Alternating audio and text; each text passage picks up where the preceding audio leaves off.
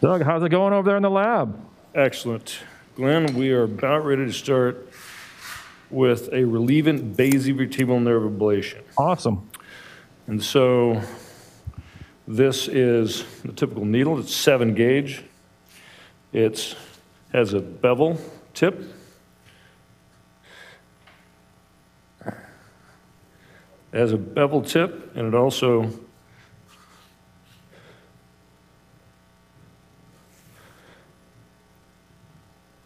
great, yeah. So it also has a diamond tip too, so you can use one of the 2 of these. And it has directional arrows for which way the nitinol nickel titanium wire will go, and direction about which way the needle will go. And so this is removed like this. The nitinol directional stylet is placed through this, and this will direct into the vertebral body, and the goal is to hit the terminus of the basivertebral nerve. This is about 50% of the way from top to bottom and 60% of the way back from the anterior portion. And so that is where we would like to ablate the basivertebral nerve, and this kit is directional and it's made for that. So let's see, we'll start here at L3. Let's move up just a hair. And this also is a very flat approach. This is more similar to the approach we used for the spine jack, 9 o'clock and 3 o'clock rather than 10 o'clock and 2 o'clock.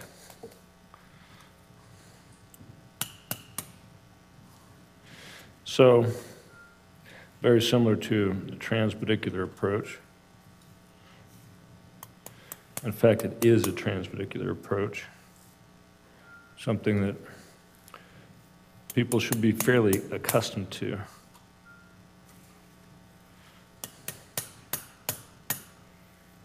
All right. All right, let's go lateral, see how we're doing.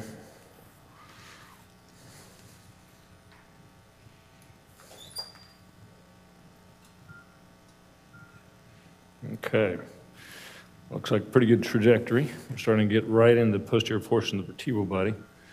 I'm going to swap the stylet for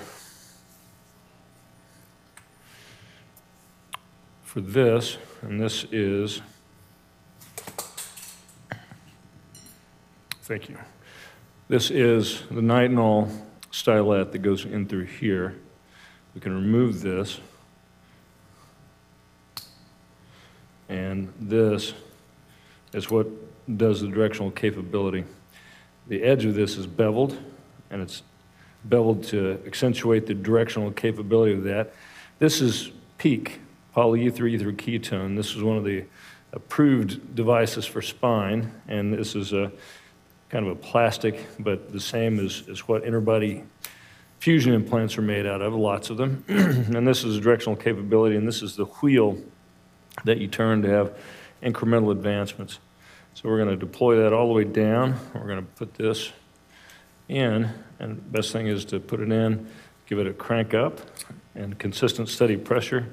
Push it all the way down. We're going to see the white tab in there. And so we'll take a look, see where we are. All right, so I'm going to wheel this back a little bit.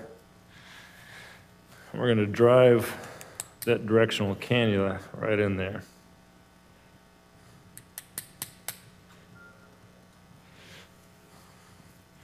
And a couple more turns on the wheel. We'll try to guide that sucker in there. And you can tell by the distal portion of that nitinol wire as it comes out and it starts to turn, that flared distal portion will foreshorten, so you can kind of get an idea. And you can also see the nitinol inside the cannula, and you can see that it's directing, and if I can change, here in a minute I'll change the direction of it. You can kind of see where the overall direction that the internal stylet is pointing. And so this is 50% up, about 60, maybe 65% of the way from the front to the back.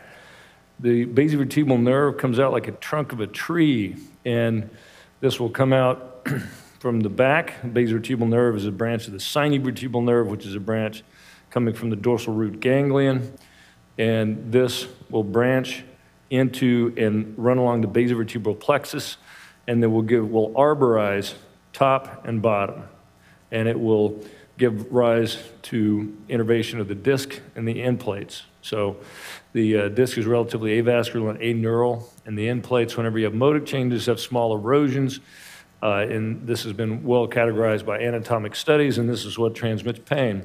So this is our lateral view. We'll come around, we'll take a AP view, and this is hopefully far enough across from ipsa to contralateral, and that is pretty good. What do you think, Brad? Is that pretty good? That's perfect. So I'll just rotate it back a little bit. I'll put the flared distal portion right in the center of the vertebral body, about right there, and I'll pull out the stylet, and we'll place the probe. And this is a bipolar burn.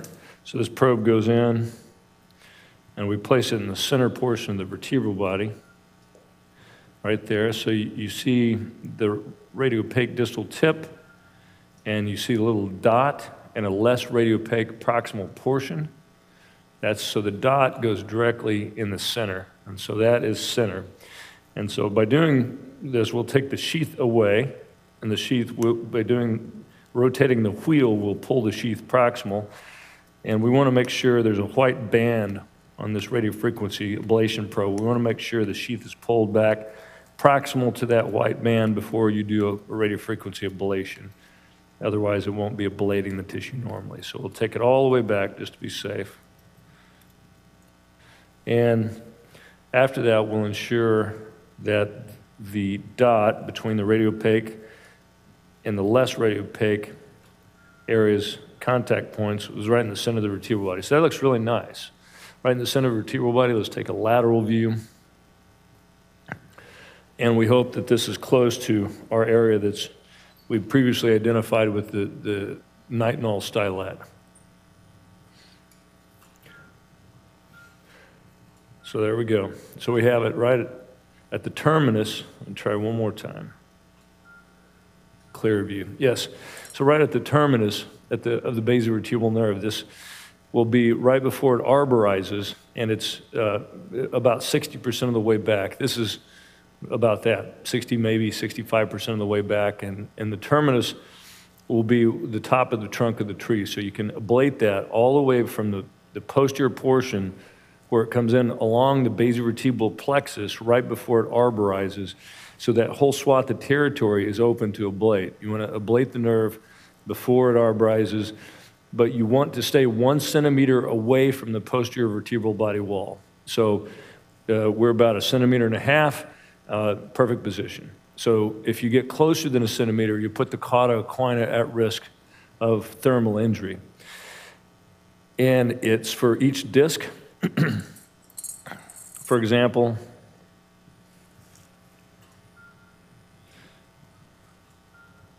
for this disc, we will ablate at this level and the one above. So for each affected disc, you will ablate the basivertebral nerve above and below.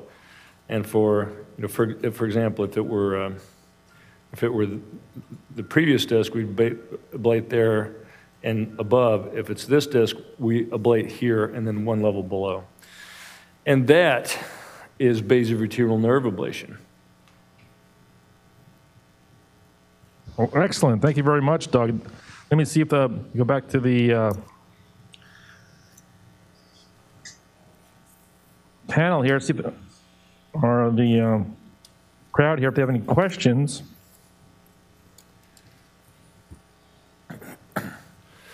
While we're considering questions, so this is has been studied a lot. There's level 1 data on this, and quote the data from the SMART trial, you have about 75% of patients respond. So Ramo was talking about the response rate to genicular nerve RF. This is about the same, about 75% of people respond On the average, the pain reduces about 75%, and it appears to be durable or permanent. We have between 6 and 7 year data out that the people that get good pain relief are still going. So for people with stable vertebrogenic back pain, discogenic/vertebrogenic back pain, 1 or 2 levels between L3 and S1, for patients that have pain, this has become an absolutely essential part of my practice, because these are patients that don't respond well for fusion surgery. We have very little to help them. These typically are patients between 50 and 55 years old on the average. The patients that have internal disc disruption tend to be on the range of 35 to 43, somewhere in that range. And internal disc disruption with discogenic back pain is different than vertebrogenic back pain. These are patients that have degenerative disc disease with modic type 1 or 2 degenerative end plate changes. And I always like to perform discography. Discography provocative and anesthetic, cause the pain, take the pain away. If their pain generator is those discs, then I'll go in and do basivertebral nerve ablation. And because of the lack of other good alternatives, and because of the fact that this works exceedingly well with a great amount of pain relief, functional improvement, level 1 evidence supports both of those in addition to significantly less opioid use. So this is something that is essential, the ability to ablate the basivertebral nerve. So I would encourage everybody to try this. Excellent. Well, thank you very much, Dr. Beall. You bet. Thank you.